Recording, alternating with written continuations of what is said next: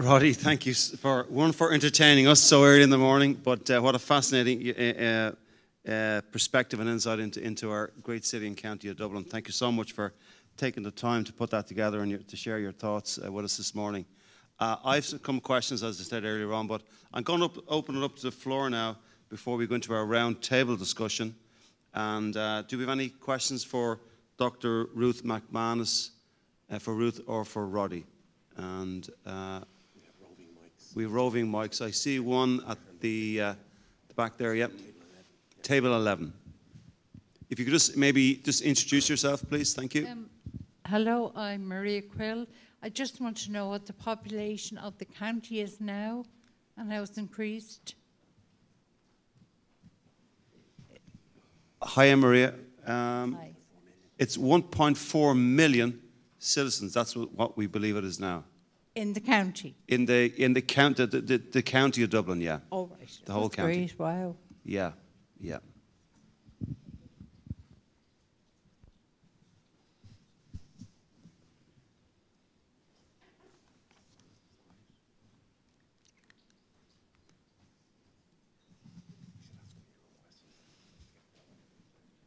Yeah, we're just warming up. We have one here on table 2. Hi, thanks. I'm Natasha, thanks. I had a question for Ruth about the Edge City, part of Dublin. That was a very interesting talk, thank you. I just wondered, is this a particular Dublin phenomenon, or is this a global thing where cities are kind of moving into the Edge City scenario? And also, I just wonder, is Dublin quite spread out compared to other international cities per considering its population? Because it feels to me, I've lived in several, international cities, it feels very spread out.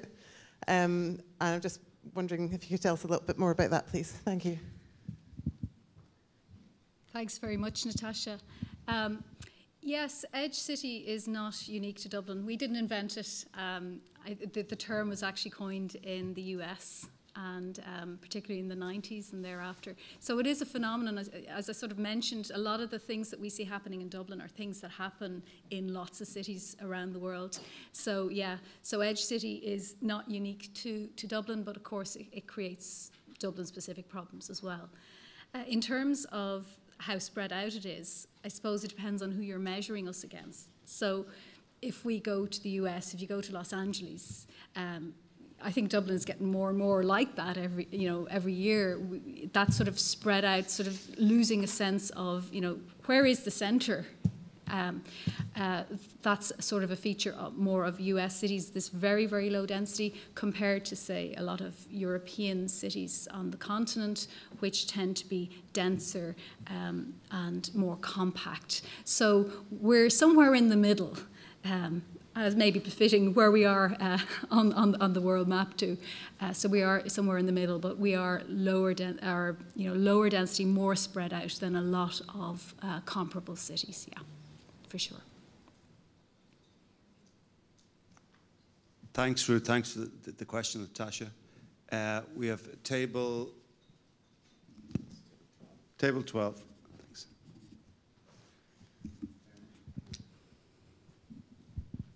Hi, how's it going? It's just in response to the answer to this lady's question, and I may not formulate this so well, but just I'm going to flow. Is 1.4 million the highest it's ever been, the population of Dublin? And if you look at that and the way, the cram tenements back at, 150 years ago, whatever it was, and of course, we see so much development in Dublin city centre, as you mentioned, including accommodation, then you see all these different colours that your students did, where Dublin's been sprawling, and one of the main things that's happened with that sprawl is the creation of housing. You just see housing estates everywhere, So I'm just curious, there's always a housing issue. Why is there a housing issue? How long do you have to build houses and spread out? Whatever about the density issue, just as a principle, how long do you have to keep building houses, spreading out, building upwards, whatever it is, that every single living being in Dublin has their own house and their own space? I mean, I know if you go back, similar to the tenement buildings where I grew up in Dublin, the tendency was the families were larger, whatever the average was going through the decades. I think now it's down below 2, right? It's 1 point something per family. So surely at some point you get to a stage where there literally is, and I was kind of saying that sort of a little sarcastically, that every single person would have their own, because that seems to be what the dynamic is, where a family would have had, say, 6 children or whatever in the 50s or 60s, that each of those children now want their own space for their own family or whatever. But I'm just curious, does it just go on eternally? It doesn't seem, 5 million population in the country, 1.4 million in a city. You just look across the water, you've got 8 million in London, whatever it is, you've got 30 million in Mexico, etc. How is it not achievable just to actually provide sufficient housing for 1.4 million people, given all the housing that we already have through the maps that you showed? Wow, how long have we got? It's a great question. It's a very valid question. Yes, I believe that's the highest it's ever been, the population of the county as a whole. I suppose one of the things I've tried to show is that rather than being concentrated within the city-bound areas, it's spread ever further out, as you've said. Is there always a housing issue? Yes. The nature of the housing issue has changed. I've been looking at housing for a long time now. Why? One of the big issues is the fact that Dublin is constantly receiving more people, and it's the position of Dublin. It's this idea of this primate city. The fact that Dublin is there's an imbalance in the country that's created by everything being focused in Dublin. And there have been various attempts, a national spatial strategy, if anybody remembers that, and there have been attempts to try and plan the country in a different way that stops this constant pull to Dublin. But it's very, very difficult to go against those forces. And the problem is, if you constantly have people coming in, you've got to provide them with accommodation, and that's an ongoing challenge, which is also... Yeah, people do, yes, true. But also, you mentioned the idea of family size, so the household unit is getting smaller, so you might have fewer people, but actually more household units required. And what I described over the course of the 20th century, the standard was a 3 or 4 bed semi-detached or terraced house. So we created sort of all of the houses pretty much for the same kind of standard family unit, whatever that was. Whereas we've never really been very good at allowing for the fact that you have very, smaller families, you have bigger families. We just created very much the same kind of housing because, well, I'm not going to go into why, because that's a whole other thing. But yes, it's partly because of this magnetic pull. It's the fact that Dublin is so central, not just for the people who live in Dublin, but for the whole island, that it is constantly drawing people in. So even at the height of mass emigration, you still have people in Dublin. There was one point in the late 1950s when Dublin Corporation thought it had solved the housing problem and it stopped building houses. Very quickly realised that that wasn't the case. And do we know actually how many houses we have, houses and apartments, whether they're rented or whether they're purchased? How many actual houses and apartments do we have in Dublin to facilitate the 1.4 million? We do, or we will do very soon, thanks to the CSO. We've just completed the census, so we'll have up-to-date figures coming on stream pretty soon. And that'll give us a really good picture because we haven't had a census since 2016, so our data is sort of a bit behind. But we will have, so I don't have anything here in front of me to tell you exactly at my fingertips the numbers. And you mentioned as well about development occurring in the centre, and it is true that we had a period of almost a century when there was, well, not quite a century, but 75 years, when there was almost no people coming to live in the city centre.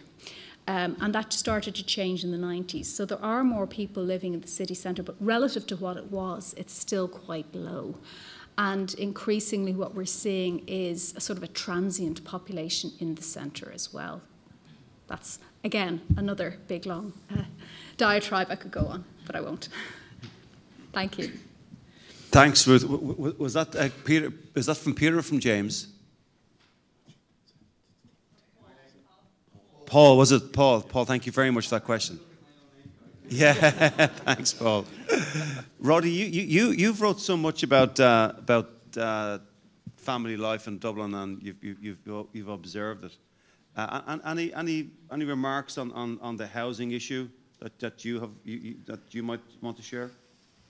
Yeah, I wrote a film script 4 years ago. I think it's a film called Rosie, about a Dublin woman trying over the space of 24 hours just to get somewhere for herself and her 4 children and her partner for that night. And it was based on an interview I heard on morning radio a few years before that. And what really, really struck me about that particular interview was that the woman was saying that her partner couldn't help her look for somewhere because he was at work. And it was an extraordinary thing to hear that this family that were behaving as, you know, traditionally we were supposed to behave. Daddy goes to work, Mammy looks after the children. It was very old-fashioned in a way, but the bizarre part of it and the awful part of it was the one thing missing was a roof over their heads. And I think for a long time I thought visually again that what I was seeing was the homeless problem, that you know, mostly men but also women, say, huddling up in shop fronts on Grafton Street, you know, after dark. And during lockdown then we saw tents along Henry Street. I don't know if people saw that, just tents along Henry Street. It was quite an extraordinary sight. But when you go to a lot of, when you're wandering around and you outside hotels and you realise actually there's families living in these hotels, and they to me like are almost like the hidden homeless. And it's a shaming thing. It's just we're living in a great country with, you know, we're one of the wealthiest countries in the world, really. We're reluctant to admit it, but we are. But we don't seem to be able or willing to sort this problem out. And it really, I think we should remember the early weeks of the lockdown when things that were supposed to be impossible happened. You know, roofs were found for the homeless. The divide between public and private health disappeared temporarily. The Leaving Cert no longer was vital. It could be bypassed, much to the rage of people, but yet it happened. And so much was suddenly possible. And I don't see why that can't be the case with the housing problem as well. You don't expect it to be solved overnight, but it's ideological, I think. It's a willingness to sort the problem out. There's an irony, I think, that in the dark days of the 1930s, 40s, 50s, 60s that we're now supposed to look at the horrible grey dark time when we were dominated by the Catholic Church, and you know, it probably was, but they were building houses all the time. One of the ones I'm really familiar with, St. Anne's Estate in Raheny. They would never build what they now call social housing or in that place anymore because it would be too valuable. It's beside St. Anne's Park, it's beside the train, it's beside the sea, it's got all these amenities. Oh no, you can't build the public houses there. But somehow or other, this brilliant estate was built there. And Kilbarrack, where I grew up, and a whole ring around the city centre. Like you could do this. And I really don't see why it can't be done. I could go on all day, but I'd only be repeating myself, so that's really as much as I want to say. Thanks, Roddy. It's one of the fundamental, I suppose, areas that we'll consider for a directly elected Lord Mayor. Does that person have accountability for housing? Do they get elected with a mandate for housing, for example? Any more questions from the floor? Table 6. Yeah, thank you very much. My name's Deirdre Donnelly. I'm a county councillor with Dunleary Down County Council. As Jim said, there are 12 of us here across different parties and across all 4 councils here in the Assembly as well. And I suppose my question is, it follows on from what Jim said. And first of all, thanks very much, Roddy and Ruth, for 2 excellent very informative presentations. That was really fantastic. And my concern here relates to the question Paul asked there in relation to housing. One issue I would see quite a lot in my area and elsewhere is every time a housing development goes in, and there are thousands alone of units in my own ward, my own area, as a Stillorgan area, going in, and no talk of schools, no talk of facilities, green spaces being used and taken from parks and taken from where we could have facilities and clubs, waiting lists for schools, waiting lists for GPs, waiting lists as well to join clubs to get kids out from, is it home hatchers? You're calling them, whatever the word is, away from the Xbox and out. And I think there's a responsibility, if we're going to build lots of houses, that the other facilities are there as well, including public transport. And that's often something that's overlooked, and that's the mess that the councillors end up with 2 years after people move into new homes, because we get the calls and the emails about school places and about not being able to get into a GP practice or whatever. And I suppose the question really I'd have here is, a lot of these issues are central government issues. Councillors don't have a huge amount of powers, as you'll probably discover as time goes on here with our meetings. And the question I have is, what kind of remit or what kind of responsibility will a directly elected mayor have? Because if they're going to solve the housing crisis, a lot of the issues that are there are central government issues. A lot of the public transport issues are central government issues. So what exactly are we looking at, and what exactly, you know, if we're going to have a directly elected mayor, I suppose the question I would have is, being realistic, what kind of powers would they have? Because we need to know that before we can work towards that. Thank you. Thanks, Deirdre. Question from Brian on table 3.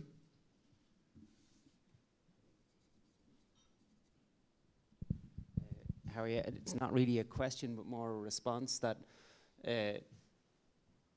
those issues could probably be dealt with at a planning stage, that if somebody is looking for planning permission for a housing estate, well, you can't build a housing estate unless you build X, Y, or Z.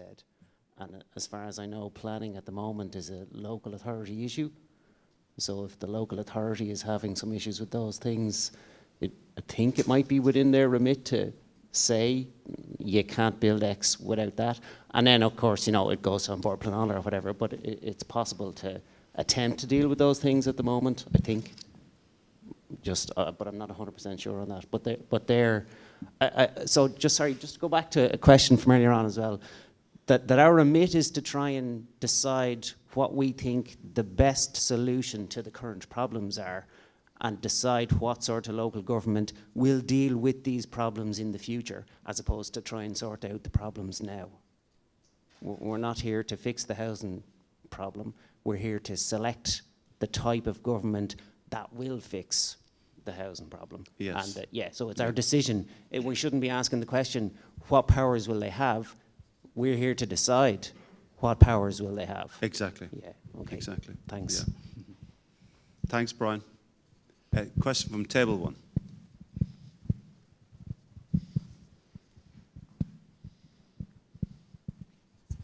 Thanks. Stephen's winning.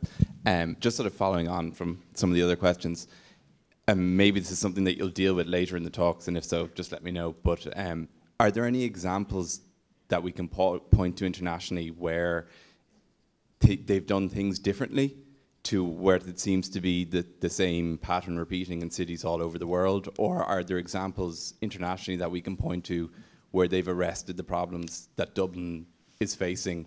And if so, in the context of what we're doing here, was that based on, as the other speaker said, countrywide policy, or was it from a local government, and what was driving that? Well, I can answer some of that. I might hand over to Art then. So, yeah, we'll be getting in on the session, our next session. We'll be inviting in some mayors from other jurisdictions internationally. That and there's a broad spectrum of how that mayor was elected, but they'll also share their challenges as well. We'll be hearing later on from some of our academics in the expert advisory group who will answer some of those questions, but I might ask Art, anything else to fill in there? No, that's covered it. That's pretty much it, yeah. So we will discuss those issues. Thanks, Stephen. Table 2.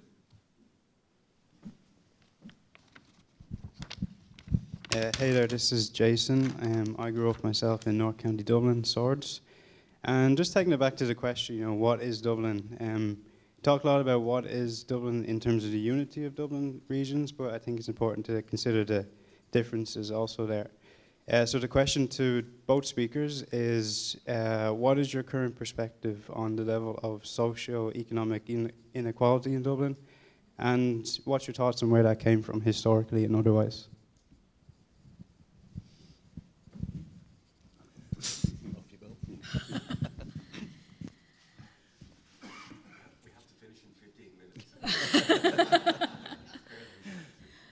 Yeah, another really interesting and really big question. One of the tools I use with my students is a thing called the HP Deprivation Index, the Pobble Deprivation Index, and anybody can look at those maps online. And they draw on census information to, very complex data actually, to visualize areas which are described as being more or less affluent, areas that are marginal or more deprived on various factors. So if you look at Dublin city and county, you'll see a patchwork of these different colours, a very complex patchwork. And that patchwork is the product of generations of processes and of structural inequalities in society. And I suppose if we go back to thinking about doing things differently and about local government and Stephen's question, one of the things that we've seen happening in Ireland, and this is very much a personal opinion, now I'm not sure if I'm allowed to have opinions, but I have an opinion. We have, I think, had a very laissez-faire attitude in our society. We've let markets decide to a very great extent how the city is shaped, and maybe have focused too much or allowed too much emphasis be placed on the economic development and the benefits of corporations and big business to the detriment of the population. And I better stop talking before I get into big trouble. I'd add, there's a big, that phrase, who controls the narrative? It's particularly interesting at the moment because there's a lot of talk about working from home and hybrids. And as somebody who spends a lot of time in the city centre, we need people working in the city centre. There are parts of the city that are dying. I can sit in a cafe all on my own in a place that should be full, So there is that, first of all. But when you listen to the radio and read some of the newspapers, you would swear that we were just one big homogenous middle class. A politician, I won't name him, it's the man, recently, or in the last few years, said he wanted to represent people who get up early in the day. He didn't mean people who are going to prepare the coffee for the people who get up early in the day and have to get up even earlier than the people who get up early in the day. And I've been working on a book with Kelly Harrington, and she was talking about her work as a cleaner in a psychiatric hospital during the lockdown. And as she said in her own unique way, you can't clean a hospital toilet online. So I think a lot of Dublin's problems, and probably the country's problems, are caused by who controls, it's the words, who controls the words, who, and it's entertaining radio, but you would swear to God that we were all one type of person. So I think you mentioned the word diversity earlier on, you're bang on, and we have to constantly remind ourselves of that. I fall into the trap constantly as well about, what is a Dubliner? To me, it's anybody who wants to live in Dublin, really. And even people who don't want to live in Dublin, but are stuck. They're okay too. But it is who controls the narrative. And that's, of course, the debate everywhere. you know, it's roaring, literally roaring in different parts of the world. So, but that's why I think the diversity of this group is brilliant. As long as you agree completely with me. Thanks, Roddy. Table 4, please.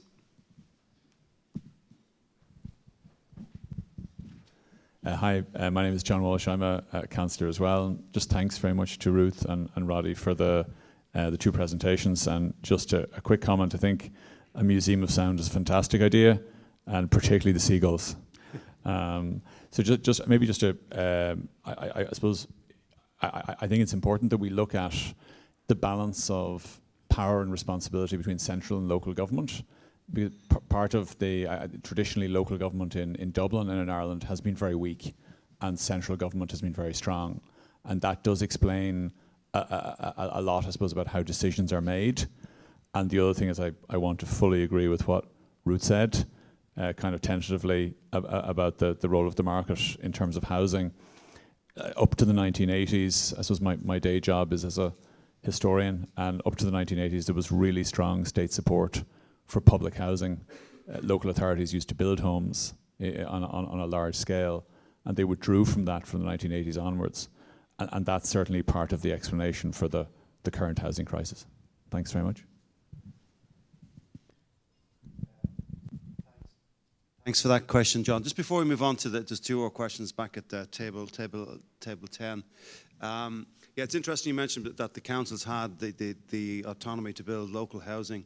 A bit like Ruth, I am a Dubliner, as Roddy said. I'm born and bred in Dublin. I live in Dublin. My mum and dad are Dubliners. They're also from West Clare. They moved up to Dublin in the early 1960s. My dad was up in Dublin in '59 with his brother in Glasnevin, but they bought a house in a small estate in rural Dublin on the banks of the Grand Canal, and this village had a church, a baker's, a couple of shops, a pub, obviously, and that was pretty much it. And the name of the village was Clondalkin or Clondalkin. So when they moved, that was in the county of Dublin, very much a rural area. And I'm not sure, was it because it was a great place. I grew up there in Dublin, in Clondalkin, a great community. But the mishmash way of the way that village now was put together, you'd have to ask questions. Well, one, was a central government's problem? I don't know. You would hear that it was local authorities, potentially corruption, how the place is put together. So these are, I suppose, fundamental questions. Like from a central government perspective, I'm sure we'll hear from the academics later on. Of the 27 EU member states, Ireland has the most centralised form of government, I believe. We're at the bottom of the table, so in terms of evolving that part out, but there's a balance to be got, I think, as well. But these are really interesting things we're talking about, which this is where the rubber hits the road, really. Table 10, please. We have 2 questions from table 10. Malcolm Stewart. I'm very encouraged with what I'm hearing, and I'm interested to see that a lot of people are beginning to voice their concerns and perhaps the reason they've got involved in this. But one big one is definitely, and it's a crisis, one big one is the housing, accommodation for people. I hear it every day. And sometimes you get this feeling that you look at, say, something that's happening in your area and you're saying to yourself, how in God's name is that allowed? And they give planning for things, and the next thing is they need the space for a road, and they start pulling down properties that are, built no length ago. And you say to yourself, are these gobshites or what's wrong? and you get frustrated, and then you try to be polite, and you say to yourself, do they ever engage in something called master planning? No, it's as if no. And they have a whole cohort of scouts out there. They're called councillors. But you know something? They get disemboweled somewhere along the way, and they don't get their voices heard, because the council itself is so powerful. It's nearly able to pick off their own scouts one at a time, and nothing happens. And then you get these ridiculous decisions. I mean, I'm thinking of a road in my own locality. It's like Heinz 57 varieties. Every goddamn mixed up design you could think of. And you'd say, how could that happen? That's why I think it's a wonderful idea to perhaps bring in a bit of common sense and perhaps have a directly elected mayor who might have teeth. Now, you obviously have to protect them so that you have to control them so they don't turn into a Putin or a Trump. But that's very doable. And that's why I think I find it very, very interesting that it's going in this direction, because it's felt throughout the room that there's something really, really wrong. So I'm just looking forward to the whole exercise. Malcolm, thanks for that contribution and for your frankness as well. It's important. So thank you very much. Next question, please. Thanks. My name's Nicole. I suppose I'm just curious in terms of where we sit along other European countries, but how much, I suppose, the socio-economic background plays a part in government and how, I suppose, decisions and policies are made. I know just personally, my partner works in the construction industry, and he's explained to me before that though there's rules in terms of for every, I suppose, 100 houses you build, 10% have to be social housing, that so many developers will turn around and go, look, I won't give you 10 houses here, but what I'll do is I'll give you 20 out of these 200 over in, say, Clondalkin or Tallaght in these lesser areas. So I am just curious where we sit and how policy is made based around socio-economic backgrounds. Yeah, well, I think we're stepping into which is great this afternoon. Dr. Breed Quinn is going to talk to us about who governance and how that power is distributed. I think that should answer that question, but we might hold that for Breed. And Breed is also going to talk just after lunch about the main strands of activity and planning and housing is on the agenda as well. I don't know whether Ruth or Roddy want to come in there or any of those responses. No, okay. So we're on to table 6. Table 11, yeah. Yeah. Hi, thank you. Rachel Batten. I suppose one of the key things that I see as a concern even before we start into discussing matters is the people participating in the room. I suppose the point that Ronnie made is, yes, there's people getting up earlier than the earlier people that are cleaning the toilets and making the coffee and in the retail shops. And I suppose the nature of this assembly really restricts a whole cohort of people participating in it, because those people don't have an option to take a full day Saturday and Sunday. They're either working, they're sharing childcare between people. So what I want to know, and how do we capture that huge key of audience that aren't in this room because it's simply not feasible for them to be in this room? Yeah, so we have, thanks Rachel, we have appeals to people to make submissions, but will that land with those who are working so early in the morning? Probably not. It's something that we do need to consider as a group, and we will have a steering group elected later on, so we're all ears. And I'd be interested to hear, probably even from the councillors who at a local level, how, yeah, yourself, how we could engage with those. But it's a really important point, yeah, those people who can't, just don't have the time. We're going to wrap it up very shortly because we need to get into our discussions, but I do want to keep it moving on. Just so those people, sorry, Brian, who haven't spoken before, so table 6.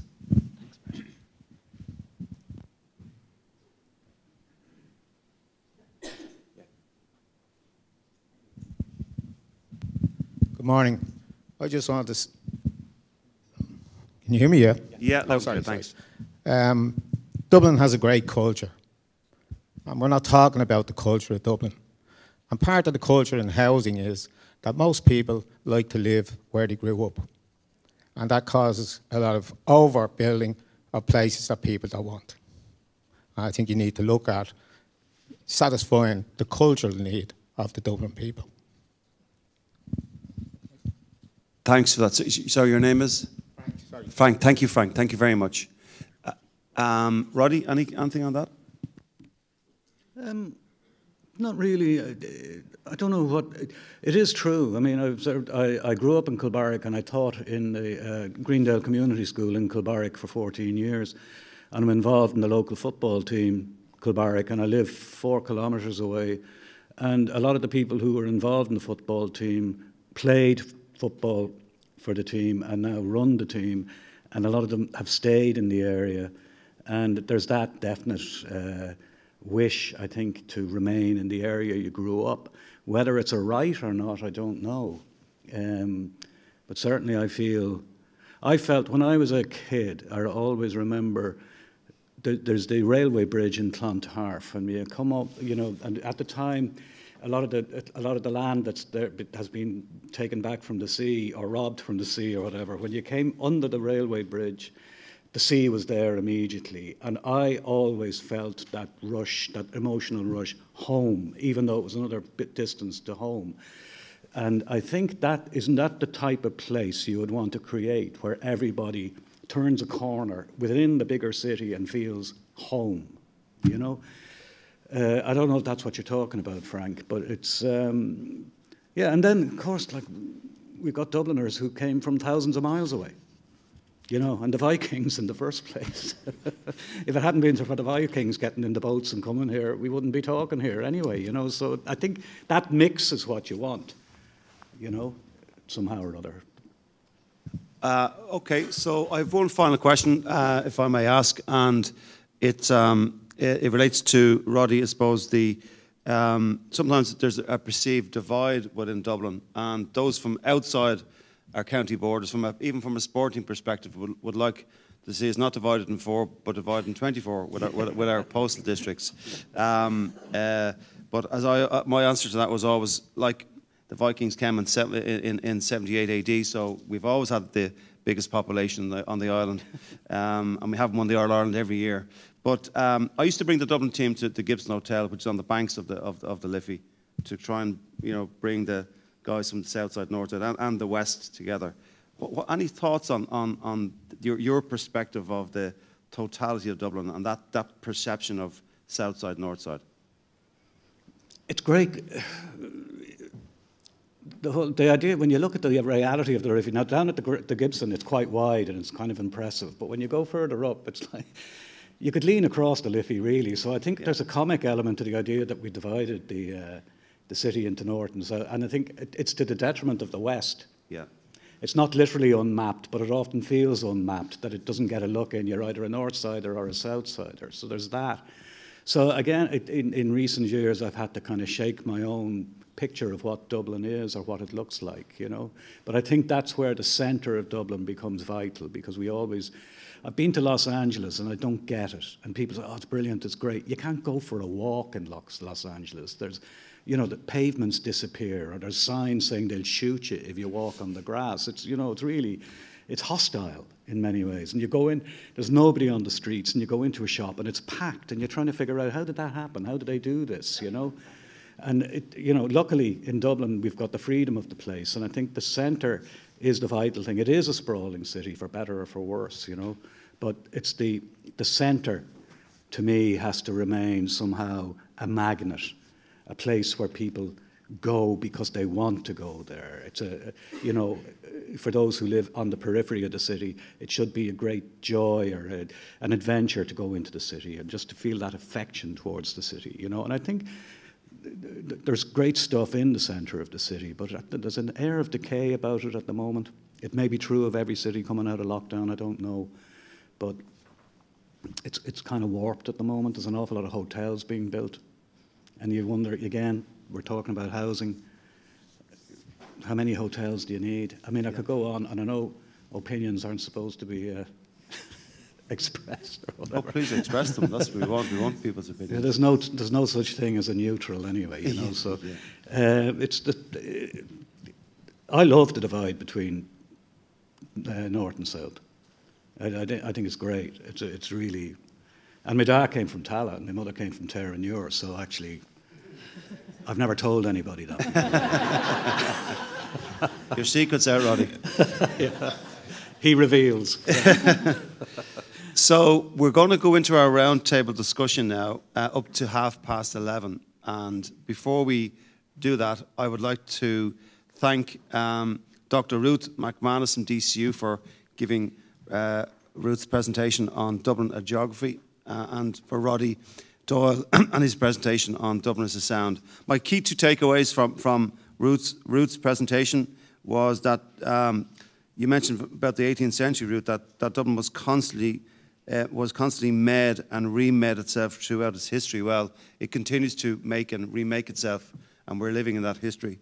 And for Roddy, my key takeaway was that, and I remember this the next time I'm getting the bus into town, and I work in the city centre, is driver, that was flawless. So please, ladies and gentlemen, a big round of applause for Ruth and for Roddy. And Ruth, Roddy, you're very welcome to stay with us for as long as you'd like. This is an open session. Your opinions have been really welcomed by the floor. It's a great start to the Assembly. Keep expressing your opinions. We'll now leave you alone to have a discussion amongst yourselves, and we'll have coffee at 7:30. Thank you.